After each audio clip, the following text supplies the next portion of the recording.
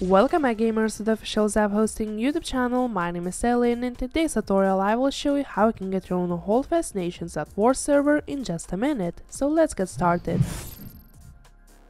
First, as always, visit our website ZAP-Hosting.com and log in into your ZAP account. If you don't have an account yet, you can register here for free. Now navigate to the search bar and search for Holdfast Nations at War. Click on it and then click on the green start button. Here you can configure a server to your liking. You can change the server location, slots, RAM, disk space, CPU and IP if important if you want to protect your server from incoming DDoS attacks. Finally, select a payment method, but before you confirm your order, here's a little gift from us. 30% off voucher code, which you can use by clicking here on use voucher and typing Holdfast 30. After you confirm your order, the server will be up in just a minute.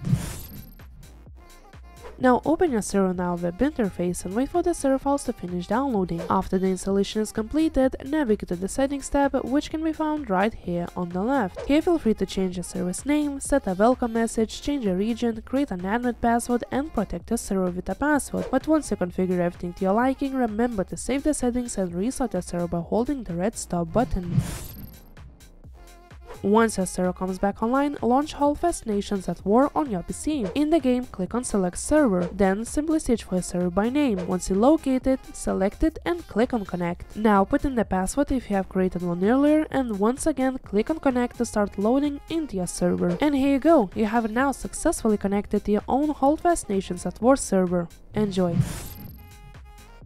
If you have any questions, you can contact our support by creating a ticket on our website or live chatting. We will be more than happy to help you out. Now have a lovely rest of the week and enjoy playing on a ZAP server.